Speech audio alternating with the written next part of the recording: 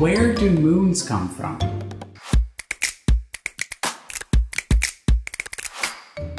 Well, they actually can come from a lot of different places. Our moon, for example, we believe formed in a cataclysmic impact between the early Earth and a Mars-sized planet.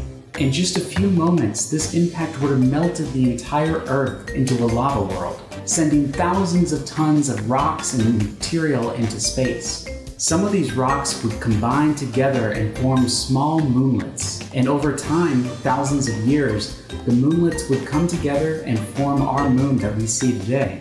On the other hand, the Galilean moons of Jupiter are thought to have formed from a giant disk of debris that Jupiter pulled in from the gas and dust that orbited the Sun in the early history of the solar system. The material in that disk would also form those same moonlets that eventually came together to make up the 4 largest moons of Jupiter: Io, Europa, Ganymede, and Callisto.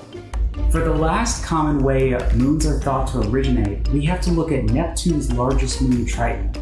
This moon has a very strange orbit, which led us to hypothesize that it was actually a dwarf planet from the Kuiper Belt, just like Pluto.